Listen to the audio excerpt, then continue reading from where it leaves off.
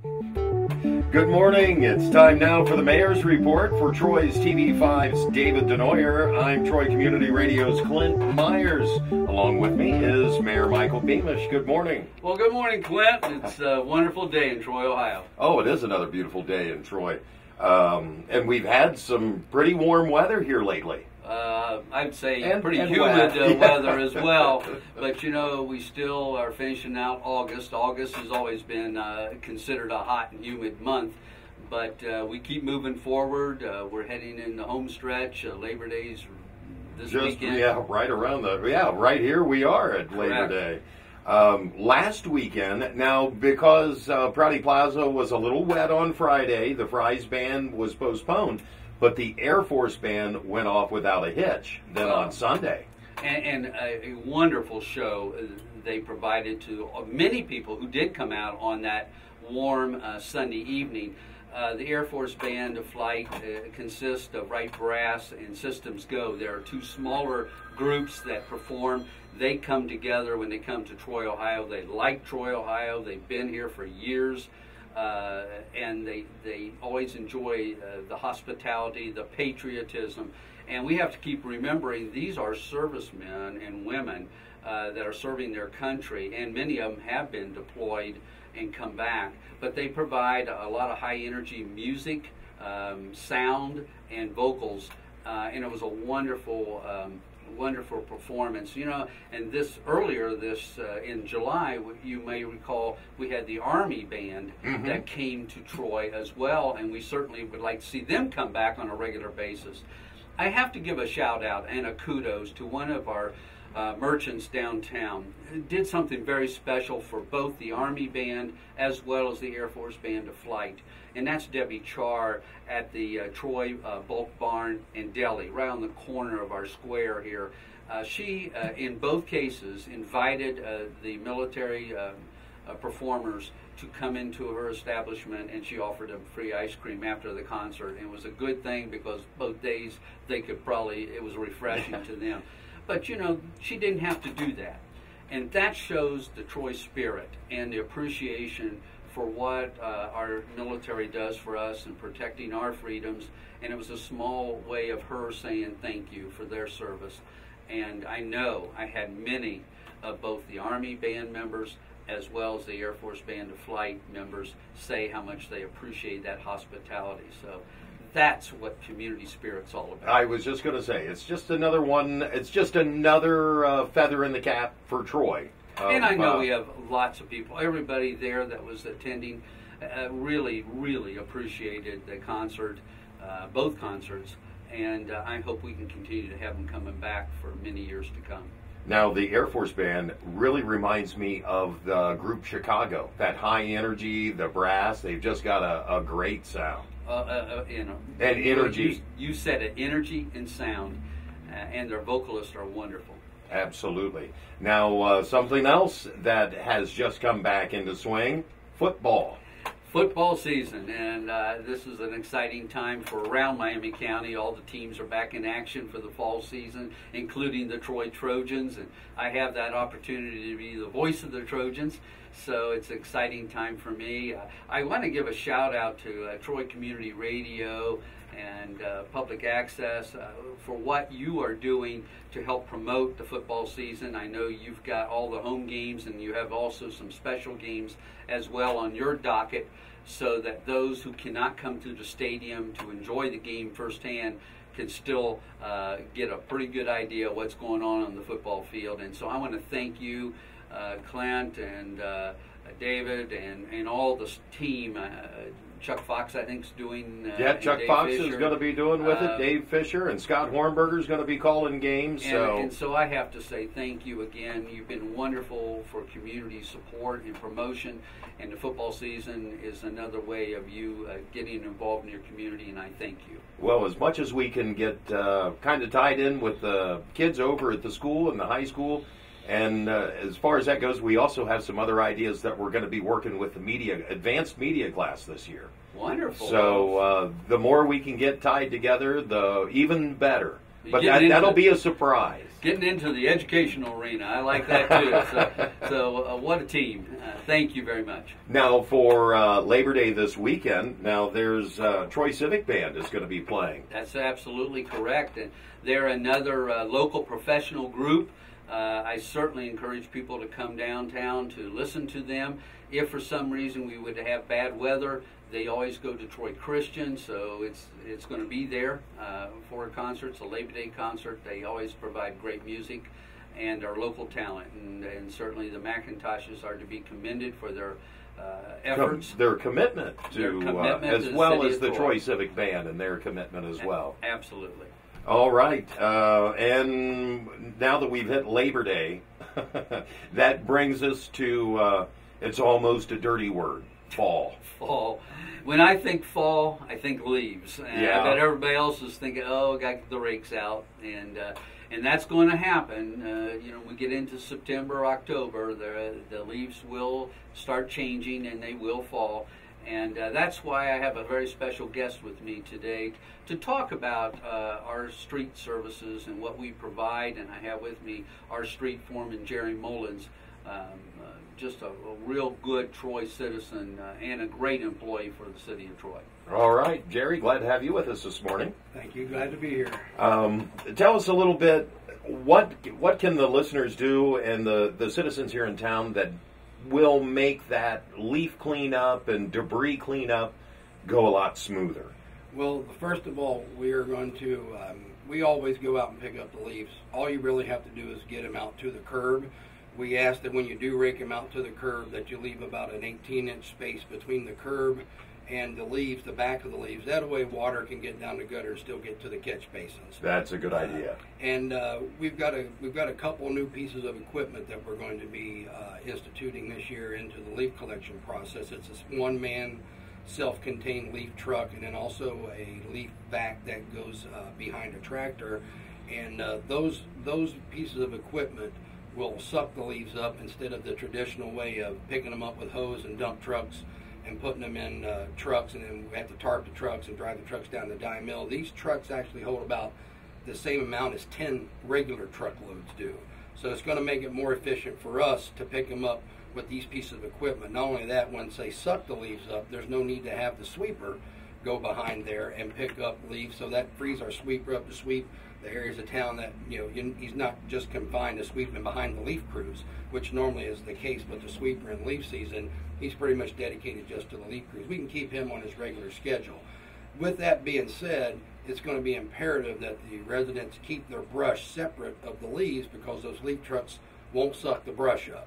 So we've started picking up the brush when it's been bundled, when it's been tied, or when it's placed in tea bags, and kind of gotten to the point where the city just looks fantastic right now. And I have to commend, the crews just do a fantastic job going around and picking up the brush. In fact, when we started enforcing the bundled and tied stuff, I got many comments from the residents who said, wow, that service of picking up the brush, we just put it out there any old way we wanted, was just a wonderful thing that we loved. And we enjoyed doing it. We love providing the service for the citizens, but it got to a point where now it needs to be more of a team effort. We need the citizens to put the stuff out in a manner where a guy can go by, grab a bundle of brush, throw it on the truck, and we don't necessarily have, a couple backhoes, couple dump trucks out there burning gas, burning time, taking up 4 employees to do something that really, with just a little cooperation from everybody, and it has shown that we can pick it up with just one man and make that a way more efficient form of picking up brush. So during the fall season, we're still going to continue to pick up brush.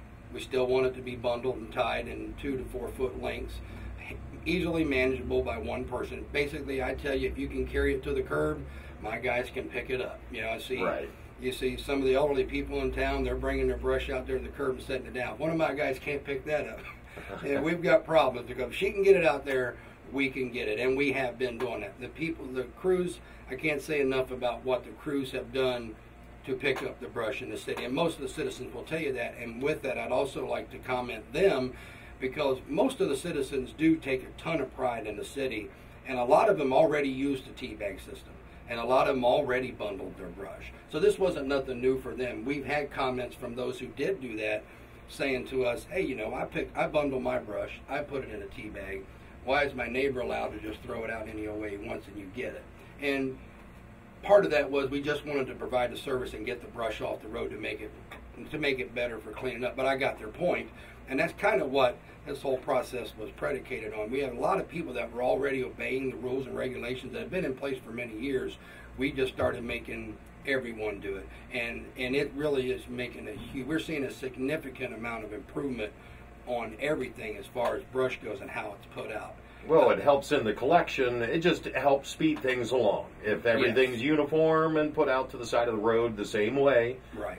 As you say, bundled and tied, something that's manageable. Right. Clint, if I can just add something that Jerry he's very modest, but when he's also come up with some very good, effective, and efficient ways of helping citizens through our services and additional services. Jerry, why don't you share one of the things that you implemented with the large trash pickup along with the days that they do pick it up? That's a different change, and it's a positive service.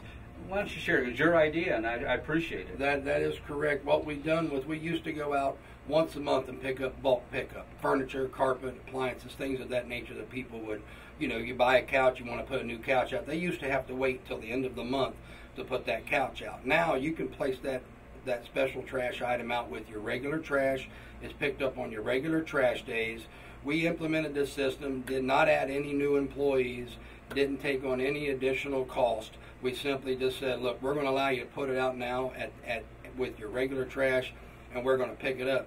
With that in mind, that same crew now with the bundled brush, which has just made that way more efficiently, when they're done with trash now, they are going to turn right back around and they're going to go pick up the bundled brush and the tea bags. So this is becoming a waste department operation entirely now. The street department is no longer going to be involved in actually picking up brush and tea bags. So that's creating, with the same amount of employees, the same amount of time, we've got these guys out not only picking up your trash on your trash day, not only picking up your special trash on your trash day, but now your tea bags and your brush will also disappear on your trash day. It's just going to make it flow better. Right. And continuing that, Clint, is, you know, we've also, a lot of people get confused on holidays and services and when's our pickup day? Is it delayed or is it on? Labor Day is a good example. If you have, on Labor Days, which is a Monday, if you have a trash day on Monday, Jerry, am I correct in saying they will pick it up on Monday? Yeah, the only days that are delayed now are Christmas and New Year's. Every other day these guys are working. We used to delay a day and pick it up on Saturday. Catch back up. Right. Inevitably, the citizens would call and say, I didn't realize there was a change, and we'd have to go back home. We still didn't let them keep their trash all week. We would go back out and get it on that following Monday.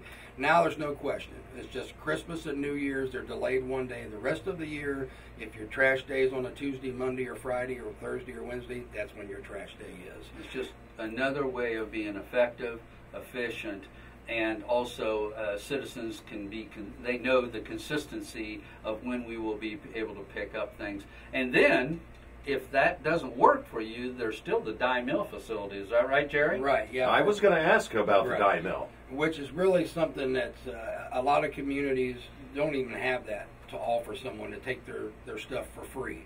Doesn't cost you anything. We have everybody from dump trucks and trailers down to Buick LeSabres with their trunks full of brush coming down to the dump and putting their brush down there. The young man that we have running that has seen a steady increase since we've started implementing the rules as far as bundle brush, and seen a lot of citizens coming in there and placing their brush down there at the facility. We're open 5 days a week now, Mondays and Fridays from 11 to 7, Tuesdays and Thursdays from 3 to 7, and then Saturdays from 9 to 3. And we did the 3 to 7 during the week because that gives people a chance to get home from work and still have up till 7 o'clock that evening to take their brush down there. And it really is a well-run facility. I mean, we keep it really clean. The EPA has been down there and looked at it. We didn't get any violations this year. I'm knocking wood. So far, the whole facility, we used to call it the dye mill dump. Now the guys call it the botanical gardens.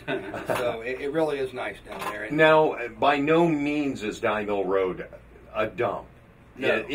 And why don't you explain what things are acceptable to be taken out to die mill? That's I mean, that isn't just load your garbage and take it out. No, that's a great question. Actually, what it is we take brick and block, landscaping brick and block. We also take any kind of brush material. Pretty much if you can get it down there, they'll take it if it's brush. They don't take any wood or lumber down there at all. A lot of people show up there with pallets. We don't take any kind of pallets. You can take your garden waste down there, minus the fruits or vegetables. We're not allowed to have any kind of food products in there because it draws animal, and that is an EPA violation. So if you want to take your tomato vines down there, that's fine. There just can't be no tomatoes on them or apples or things like that. And the facility is great. We have a guy that comes in August, September time frame, and all that giant pile of brush down there, he chips it all up and mulches, and it gets recycled, so it gets reused. And we really do encourage people to go down to the die mill facility if you have that capability. If not, bundle it up. The city will gladly pick it up on your trash day, place it in a tea bag. The service is going to become so much more efficient this way. I just can't even express. And like I said, I have to give the kudos to the citizens who really, you know, people don't like change. And when something's going smoothly, especially, we're still offering the service. We're still going to pick it up. We're just going to need your help a little bit and assistance. And 99% of the citizens in Troy already do that. They're already very, very helpful. They already place their leaves out correctly. It's a great place to work because of the citizens. They really take pride in the community, and this is our way and their way working together to keep it that way. I mean, the city's just going to be better for this. Well, like a well-oiled machine. Right. Civic pride is city-wide, and I really want to give kudos to Jerry Mullins and his street crew. You know, many times we hear concerns, but people need to know what our community offers in terms of its services. And as Jerry has said, we have the manpower to make things happen. We have just tried to be more effective and efficient, and with Jerry's leadership and his ideas to be implemented, and then everybody helping out just a little bit. But when we get into leaf season, I thought it was very important that we have Jerry come here to talk about the services that we offer now. The die mill facility, I think, is open through till Thanksgiving, correct? Yes. So we have plenty of time during this season. You have choices to make. But with everybody's cooperation, we'll get those leaves picked up. The crews are going to move forward. If you have brush pickup, if you bundle those, it makes it easier. Tea bags are an easy way. I know I have a tea bag at home. I haven't filled it up yet to put it out. So we'll just keep stuffing things in it. And that's the neat thing, too, is you can put as much as you can in that tea bag, and it'll get picked up. But I thought it was important that people in our community realize the street crew works very, very hard, and they're trying to work very, very efficiently so that, as Jerry said, we do continue to have a beautiful community of which people can come and enjoy, and all the activities that we provide and the look all goes together to make Troy, USA a wonderful place. Well, I've said it on the radio many a times before. I get up real early in the morning, so I'm downtown before the sun comes up. And it is a hotbed of activity always, things getting done, and it's things that people don't necessarily see by the time they're up and moving around, but everybody in the city is always hard at work, and whether it's keeping the city clean, trash removal, street repair, picking up the brush, and so you're to be commended, and you as well, Mayor. Well, thank you very much, and we'll probably do this again as we get closer to those leaves turning colors and we start to think what's going to happen soon. We may ask Jerry to come back and just again talk about procedures of what could help us and be more effective and efficient, and obviously to keep our community continuing to look beautiful. Perfect. I would like to add one thing. We had talked to some of the local businesses about the tea bags. One of the concerns we had from citizens was they can't always get to City Hall. We are selling the City of Troy tea bags out of True Value now, down on South Market. So if you can't get to City Hall and get them, they have pretty long hours down there. They're a hardware store, so yeah, they're open to 8 or 9 o'clock at night. You can get the tea bags down there, same price, no difference in the price. It's just another way availability, and we are checking with other places to see if they might be interested in doing the same thing. Perfect. Wonderful. Now, Mayor, council. Council we kind of alluded to this. Labor Day is Monday. Yeah. Normally, we would have Troy City Council on Monday, but due to the holiday, we backed that up a day. So council will meet on Tuesday, September the 2nd, and it'll be at the same place at 7 o'clock in City Hall, and certainly encourage people to come out. There's always discussion, and there's always resolutions and ordinances that we are considering implementing. So again, I want to give a shout out to our city council. Many times, we don't always agree on particular issues, but that's a good thing. It's that I want everybody to know that your representatives do their due diligence and they make decisions, and keep in mind every decision that is made by your Troy City Council and the administration here in the city of Troy, we have to live with as well. So I ask everybody to always realize that these are people that are giving of their time and talent and hours to the service of our community for the betterment of our community, just like Jerry Mullins and his crew do on a daily basis. All right. Anything you'd like to wrap up with this morning, Mayor? Wow. Just we look forward to September now. I don't know where the summer has flown, but we're heading into the home stretch. I just ask everybody to be safe out there on this Labor Day weekend. And as youngsters continue to come to school, be very cognizant of them crossing the streets and look both ways and all those good things so that everybody has a very safe fall season. Yeah, we're back to seeing a lot of backpacks in the morning. Absolutely. Well, thank you very much, Jerry Mullins, and our mayor, Michael Beamish. This has been the Mayor's Report for Troy TV's 5's David Denoyer. I'm Troy Community Radio's Clint Myers. This is TCR, TroyCommunityRadio.com, the new 107.1 WTJN.